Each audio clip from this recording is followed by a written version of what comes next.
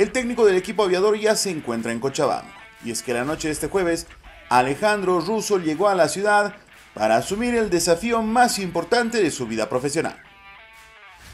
El entrenador argentino asumirá por primera vez la dirección técnica de un equipo en primera división. A su arribo a Cochabamba habló de su designación, de Wilstermann, del plantel y sus sanciones, y de su idea de juego que adelantó es bastante ofensiva. Pero tomar un desafío así en un club tan importante me llena de orgullo y me invita a esforzarme. No paro de pensar en dar lo mejor junto con mi cuerpo técnico para lograr poner a Wilstermann en el lugar que merece.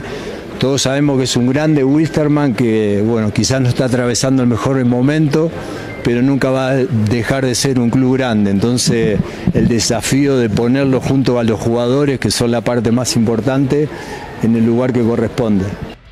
Señaló que entre sus principales fortalezas está la formación de jóvenes promesas y afirmó que esta puede ser una gran alternativa para hacerle frente a la crisis económica por la que atraviesa el club.